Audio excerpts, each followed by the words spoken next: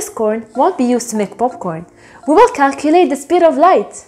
Hey, I'm Wiam, and today we're going to calculate the speed of light. So as you may know, the speed of light is 300,000 kilometers per second. Can you imagine how big that is? Well, the energy required to put in motion this coin in half of speed of light is the energy released by the nuclear bomb Hiroshima that destroyed the whole city.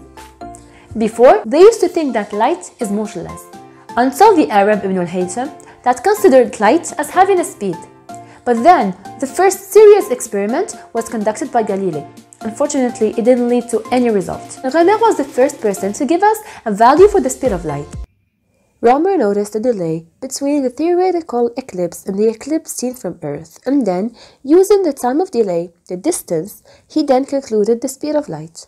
And the Foucault-Fizeau experiment. This is Fizeau's experiment. The concept is really simple. We have a light source, a rotating wheel with a hole, and then a mirror very far from the light source, which will reflect light.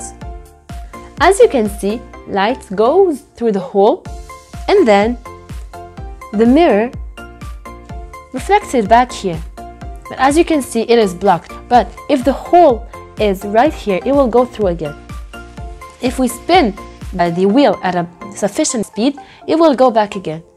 We have the speed of the spinning wheel, and we have the distance, so we can figure out the time. We know the distance between the mirror and the light source, and the time, so we can calculate the speed of light. Basically, we will calculate the speed of light using the speed of a microwave, because they're both electromagnetic radiations. This is a wave. As you can see, there are peaks, in which coin will hit faster than other parts. So this is the wavelength. We will calculate the half of it. As I've told you earlier, some parts will hit faster than others,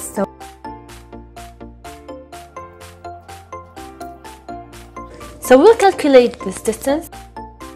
It's 6.2 centimeters. We need to multiply this distance by 2 and then by the frequency of a microwave to find the speed of a microwave, basically the speed of light.